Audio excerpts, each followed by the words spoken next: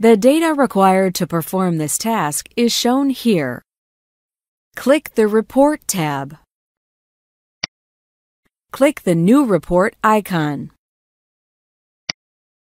A drop-down menu is displayed. Click the Chart menu option. Enter the chart name as Cumulative Pending Work. Click OK. The sample report is created. Click the Chart area. In Chart Tools, click the Design tab. Click the Change Chart Type icon.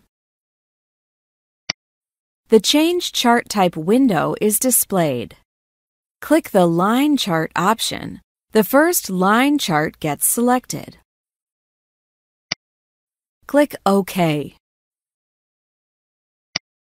The chart is displayed in the line template.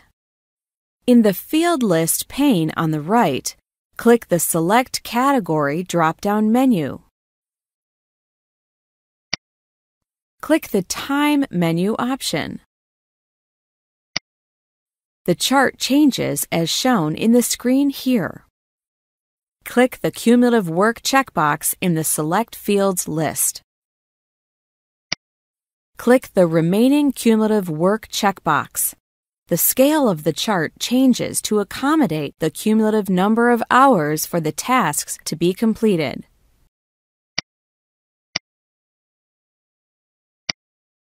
In the Select Fields list, deselect the Actual Work checkbox. Actual work is removed from the fields.